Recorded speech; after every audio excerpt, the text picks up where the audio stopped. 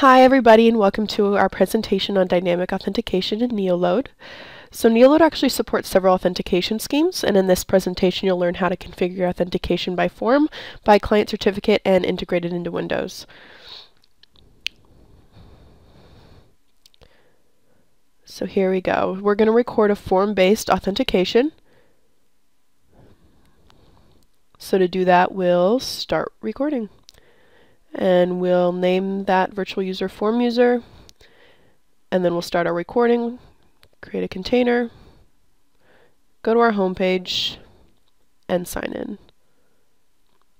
And then we'll stop the recording, just clicking the stop button up at the top. We'll click through. Perfect. So the form authentication is defined request side.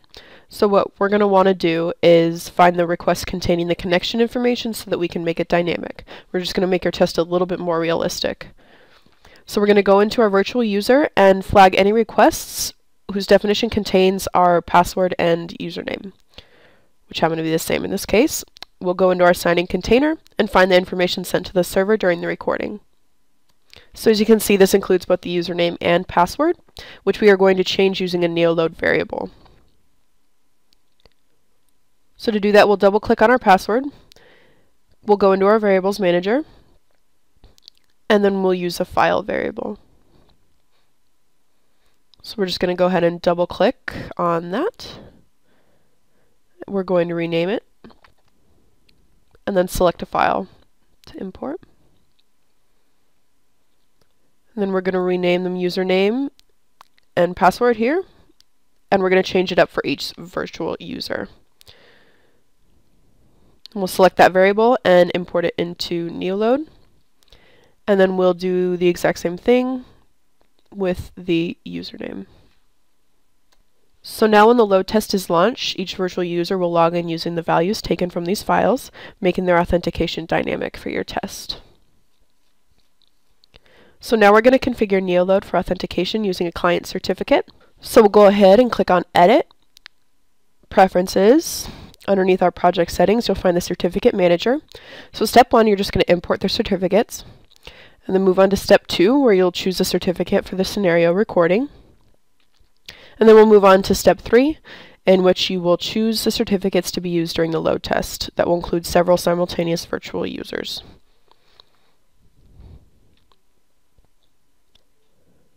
So when the load test is launched, each virtual user will log in using the specified certificates, again making the authentication dynamic. So now we're going to record an NTLM authentication using NeoLoad. So we're going to start our recording. We'll rename our virtual user. Go ahead and type in our container. Log into our wiki. Okay, so NeoLoad is going to recognize NTLM authentication, and a pop-up window will prompt the user for their login information. So we'll give our username and our password. We'll just create another container. We'll go to a different page, and then we'll stop our recording. So we'll just click through. So the NTLM authentication is defined server-side, and we're going to go ahead and make that dynamic. So we'll click into our server. And we're going to change the login and password using a NeoLoad variable. So we'll open up our variables manager, create a new variable, and we're going to choose a list variable. So let's go ahead and double click. We'll rename it. We'll add a column and some values, and then we'll start adding login and password information.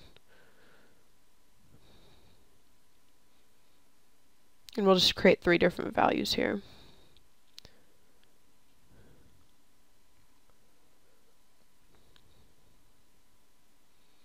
And then we're going to change it up for each virtual user. And now we'll replace the recorded values with our variables we just created. So we'll select the login, and then we'll go back and select the password variable.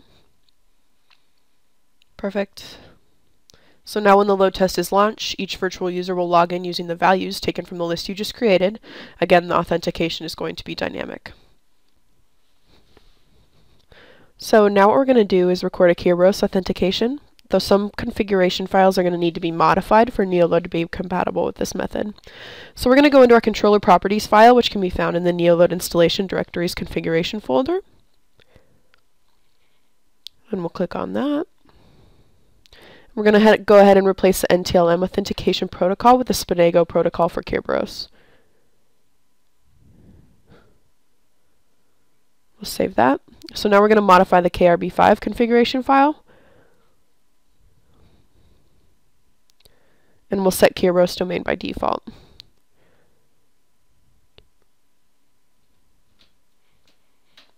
So for each Kerberos domain, we must now specify the key distribution center, or KDC. So we'll go ahead and do that.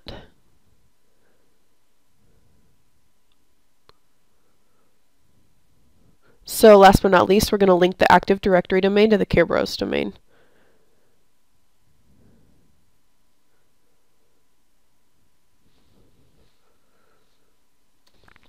So the changes are going to be effective once NeoLoad restarts, and then the scenario recording is just going to take place normally. So we'll just start a recording and rename our virtual user.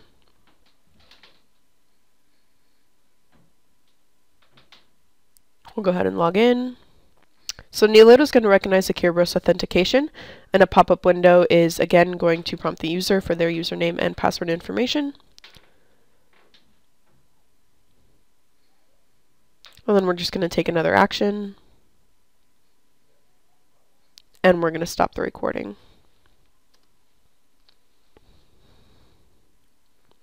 So the Kerberos authentication is defined server-side. We're going to go ahead and make it dynamic. Just go into our server here. And then we're just going to replace the recorded values with the variables that we created for the last test. So we'll just replace our login information with the variable, as well as our password information. So when your load test is launched, each virtual user is going to log in using those values taken from the lists, and their authentication is dynamic. So thank you so much for joining us today. That's all we have for you. Take a look at the additional resources on this slide, and please feel free to reach out if you have any additional questions. Thank you.